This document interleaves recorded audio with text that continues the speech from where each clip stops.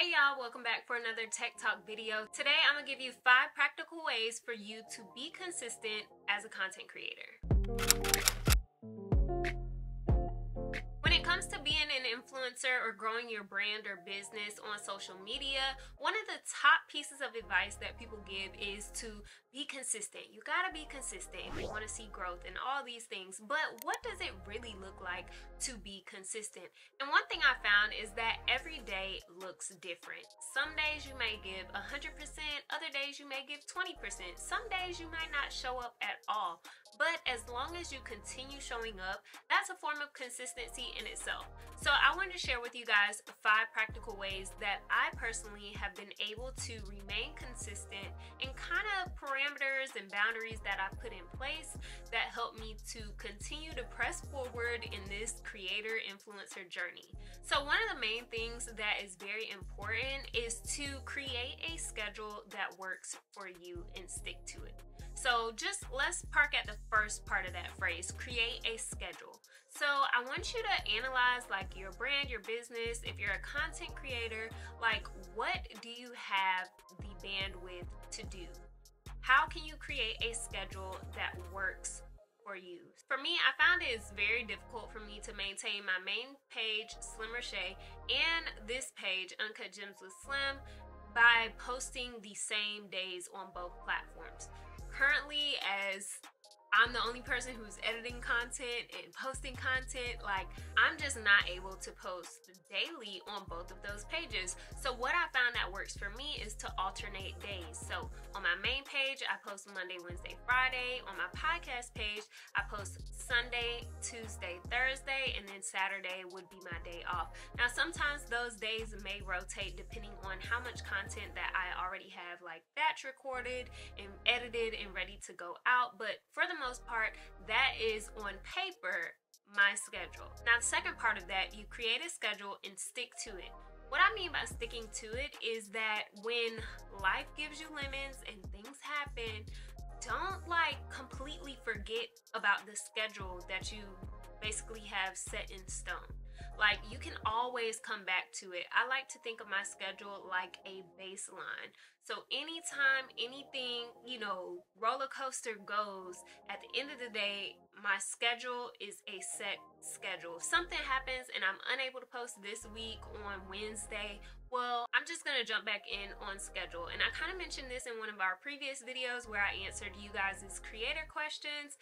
I recommend treating your schedule almost like that best friend that you don't talk to every day, but when you link up, like it's the same vibes, like great energy. That's how I think about my schedule. So like if I miss a day, if I don't show up on a day or whatever it may be, I don't try to backlog and backtrack to catch up with my content, because you'll always feel like you're in a mindset of catching up, and you'll never really feel ahead. So instead of trying to catch up all the time when you fall off track, just jump back in to the schedule that works for you. The reason why I think creating a schedule is so important is because I learned recently that structure is literally a catalyst for consistency. So if you're a full-time influencer or even a part-time influencer, the way I like to think about it is if you're going to work every day, 9 to 5, 8 to 5, whatever it may be, you know you got to be there because you're getting a check. 2, you gonna get there and you gonna sit at that desk or you gonna do that job till it's time to clock out, right? So we have to apply that same energy and keep that same energy when it comes to our business. Like, okay, you getting home, well, clock in from 6 to 9 or whatever your hours are. Like clock in during that time and lock in. I feel like when you work from home, it's harder to kind of create a structured space that allows you to feel like, I have to do this. Sometimes I feel like when we work from home, we lack that sense of structure because we're in our place of comfort, which allows us to be a little loose with our discipline versus if we were sitting at the library or sitting at our desk at work. Like 9 times out of 10, you're gonna do your work because you're there anyways. So I've started to kind of recreate that structure here at home. So I may sit at my desk for, however many hours in my schedule that I'm working for the day, and I will just sit there almost as if I'm in a room full of coworkers. Or another thing that's been super helpful is either co-working with other remote workers, friends that you may have, or going to like a restaurant or a coffee shop and doing your work there, because it's something about being around other people that you just kind of like lock in. Like when you at home, if you get tired, you can lean back and take you a nap and do this and that and this and that. But you gonna be a little bit more productive when you're in public, because you're not gonna sit in Starbucks and when you get tired, like you're not gonna lay out and take a nap when you know you're supposed to be working. So I like to kind of change up the scenery and create environments that allow me to be productive. So just to refresh, create a schedule and stick to it. If you fall off, just jump back in and don't try to catch up. Number 2, one way you can remain consistent is to remember your why.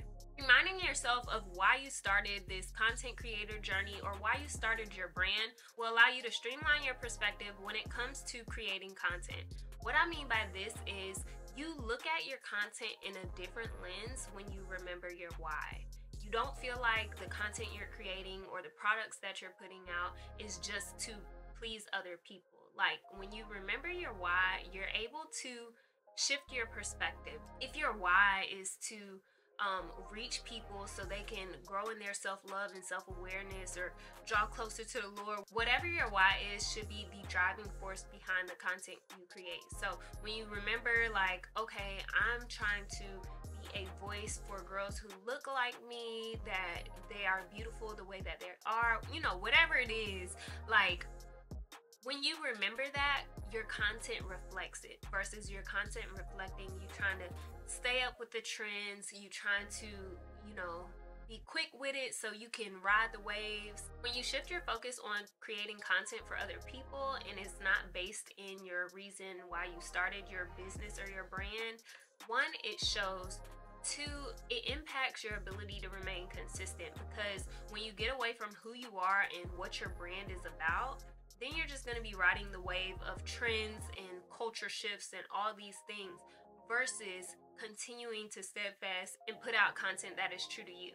Number 3, I kind of touched on this in number 1, but I recommend finding an environment to work in that is conducive for your creative style. I find it a lot easier to remain consistent when my workplace is a place where I feel like I could just flow, I can just create, and I don't have to do a whole lot of, right? So for instance, right now, girl, I'm in another room.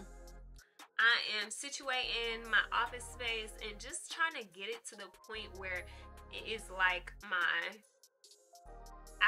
sanctuary to be able to just create and do what I love. Sometimes when you're always creating in the same space, doing the same thing every day, it can kind of get redundant. So I've started also going to like restaurants, coffee shops, Starbucks, whatever, to just change up my scenery. And that has allowed me to be more disciplined and more productive, because I find it easier to remain consistent when I'm in a work area that promotes doing work. Like, I don't know what it is about it, but when you're in a public space or you're around other people who are working, like, you just lock in. Maybe that's just me, but I'm just saying that's what works for me. Same thing when I'm filming like beauty content and stuff like that. If my beauty room is not set up the way that I like it, or it's not giving what it's supposed to give, then you can sometimes see that in my content, and it's hard for me to remain consistent when I'm just constantly trying to figure out, like, put my finger on what's wrong with my workspace. So I definitely recommend, if you have never tried switching up the scenery when it comes to creating, whether that be filming or your editing process, I definitely recommend trying that out. Number 4, invest in things that are gonna make your work easier for you to do.